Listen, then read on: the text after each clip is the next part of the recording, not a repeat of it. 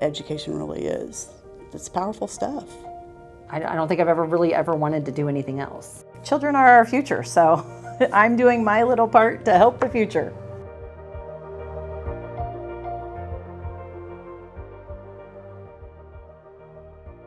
Erica's just outstanding at fostering relationships with students in her classes, and then beyond that, she's a master at her content. So she makes learning come alive for students. I love to see kids who, when I introduce or discuss something, they want immediately to go look up and find more information about it. I love that that fire is lit in them and they're motivated to go and learn and discover. I may be using information or using curriculum that I've used for years before, but I will find when I'm in front of a group of students that their needs look different, their interests may lie in a different area, and so you kind of on a day-to-day basis see where your kids are at, how quickly they grasp a concept, and then you tailor and adjust based on that. Becca's a great teacher. She is 100% all in for kids every day, all day. It's hard to find somebody who has that much compassion and caring for kids and their families. She intertwines movement with everything that she does in her classroom, and her kids just love it and stay, super engaged in everything. The kids are really my inspiration and why I'm here, so I always try and make sure that I am putting them first. I love getting their hugs and smiles, and when that light bulb comes on, it's one of my favorite things. I think a lot of our job at the preschool level is getting on the floor, seeing the kids, going to their level, and it's really starting with the basics of, this is how we come in, this is what we do, and just kind of starting from the ground up, and then I think it sets a very good example for what they should do going into kindergarten and grade school. Aubrey Taylor is a 5th grade teacher at Logan Elementary. One of the unique things about her is her ability to build relationships with her students, and then also she's very active and involved in not just our school but also up at the high school. She coaches volleyball and basketball, so very, very embedded into our Seaman community. I guess my favorite part about what I do is the relationships. I get to spend a lot of time here at Logan with elementary age students, and then I get to go after school and I get to spend time with high school students, and so I just have a wide range of kids I work with and getting to know all different types of kids and through school and through sports. Audra is one of our 3rd grade teachers here at Northern Hills. She has been teaching for a while, so she's one of our veterans. She's on our building leadership team. She's the leader of her grade level team. She is a person that definitely will chime in when she thinks that something could be better in the building. And she does a fantastic job, primarily reaching our kiddos that sometimes can be the hardest to reach.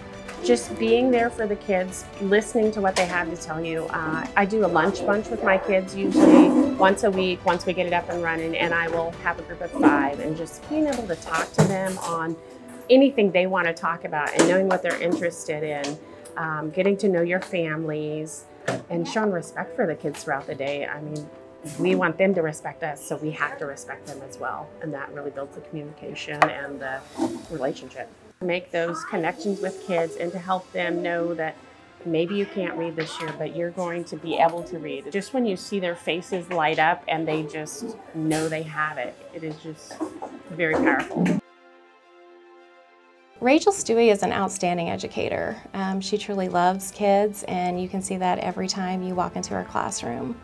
She's excellent at building positive relationships with her students and goes over and beyond to meet her students where they are and individualizes instruction to ensure students are successful and that they reach their full potential.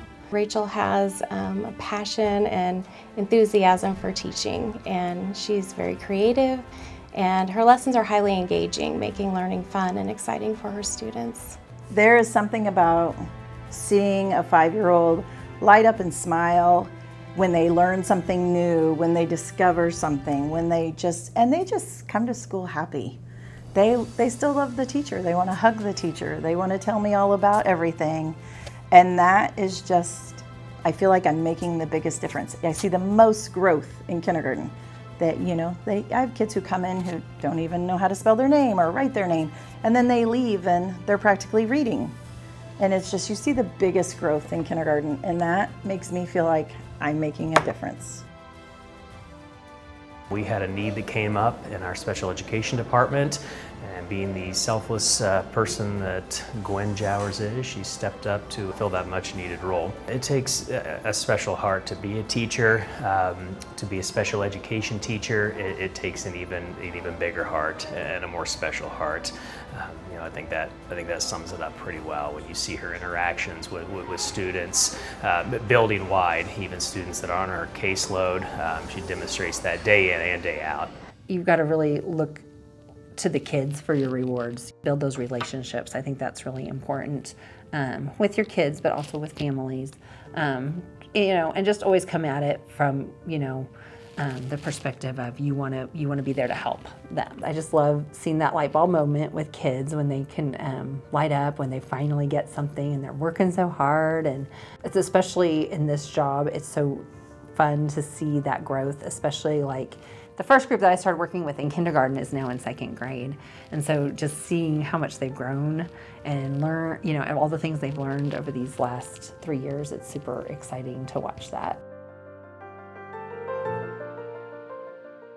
Cassie Cowan is very clearly a leader in everything that she does. She's the kind of person that anticipates a need, anticipates a request, and compensates for it in advance of the need being present. If I know what is the best practice for these kids, then I will advocate for them, and I'm not shy about doing that. As a leader, a teacher leader, she mentors others, she supports paras, she creates schedules that are considerate of what the people's needs are. But when she's with kids, she has a softness and a care for them that makes her the kind of teacher that every parent would want as a part of their child's life. And that's her gift. No one likes to be critiqued. However, it's how you learn and grow, and still to this day I'm learning and I'm making mistakes, and the best way you grow is to not do it again. And so I think if you're not still growing and not still making mistakes, then you're not trying very hard, and I hope I never get to that point. I believe any good quality that I possess came from the teachers that I taught with. So I learned from the best, honestly. Mary is wonderful as far as, you know, her relationships with students and her relationships with staff. She does a great job meeting kids where they are and helping them to work through any challenges they might be experiencing. She's always willing to try something new and embrace our new things, and so is a great voice and advocate for that. Still stays up with like technology and using those pieces to teach kids, but also like with her team. So very much enjoys working with a team and brings that team spirit. Learning, gaining, absorbing new knowledge is a fantastic way to be a better teacher and to be someone who stays in the profession. If you're allowing yourself to be open to those opportunities, I think that's the key to it. She does a great job of, you know, connecting with kiddos. A lot of times you'll see Mary's the kind of teacher who is, you know, up front teaching like the whole group lesson, but then is like, come sit with me at the back table, you know, and so come over and work with me. Let's work together to solve this. Really that feeling of we're in this together, and we're gonna get through this together. It might be hard, but we're gonna get through it. I wanna always make sure that I'm adding more to what's just there in a book, if I can possibly do it. I feel like that's always comes back to the connections with the kids and the families and the co-workers and the other staff across the district. That just energizes me to come back. Every year I go, oh yeah, here we go. I feel like that is kind of what really keeps me coming back and having fun with it.